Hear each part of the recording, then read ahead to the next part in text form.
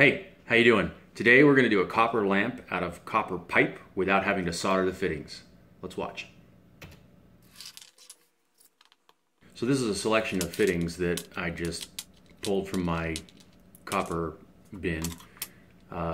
Basically, I just designed this in my head. I didn't do any sketches, so I'm just kind of winging it here.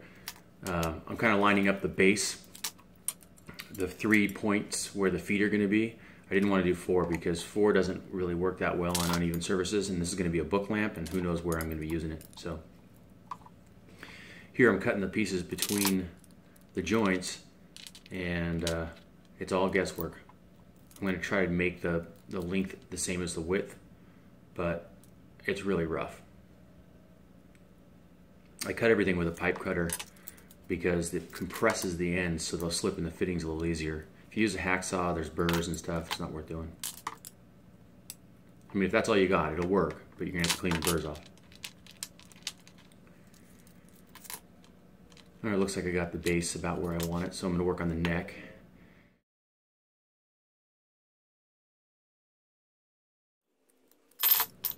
And I'm just gonna try to work out the knuckle aesthetically.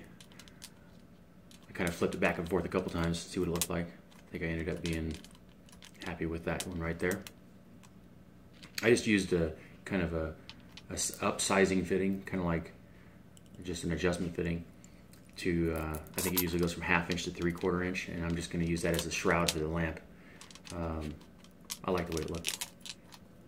This is just a USB cord, and I'm just going to cut one end off. This is the end that basically goes up. It was for a printer, so it's the end that goes into the printer.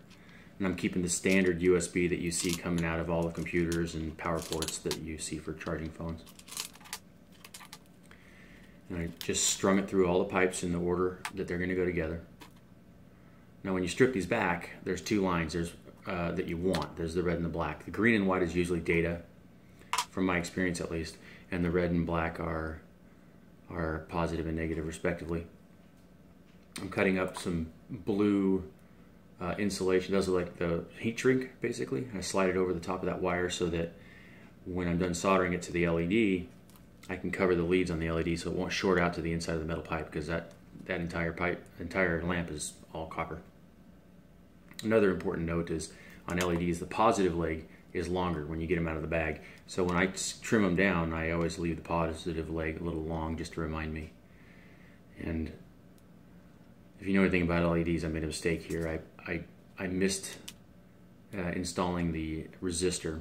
You got to do a little bit of math with LEDs. In this particular instance, I should have put about a 100 ohm resistor in there, and I forgot. So I ended up having to replace that.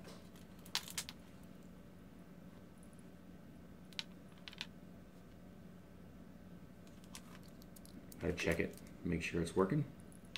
Now I just glued it into this copper pipe with hot glue. That way you can take it apart.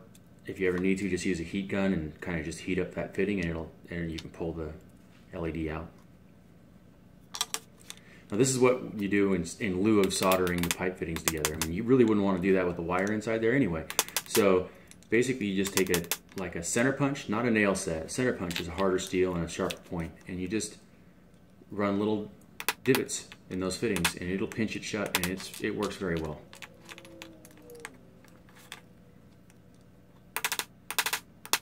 I've made a few displays for craft shows for like jewelry using this method, just connecting all the fittings together with the punch.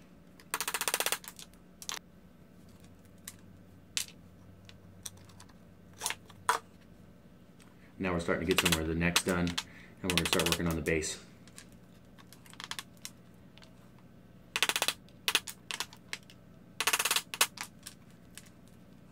You have to be really careful when you string this wire through all the fittings to make sure they're all arranged appropriately, because you can end up doing all your solder work, gluing the LED in, and then you find out that you've got all these strung up, and the other end has the USB fitting on it, and it won't fit, meaning the pipe won't come off. So once you've strung it, it's done. So you need to make sure you do the right order so that when you assemble it correctly. I only say that because I failed on this. I didn't show you the mistake, but I had to rewire it because I strung the fittings up through that wire incorrectly.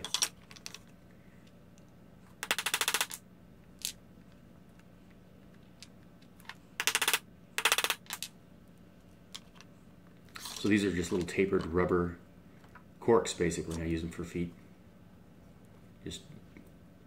Just swedge them right into the fitting. There it is. I'm going to turn off the light here so you can kind of see how well it works. Works great for reading a book. I tried it.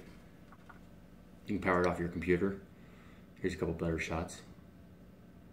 I'm also using this for a little human-powered generator, and that's going to be in another video. I've got materials and tools listed in the description, and I'd love it if you subscribe to my videos.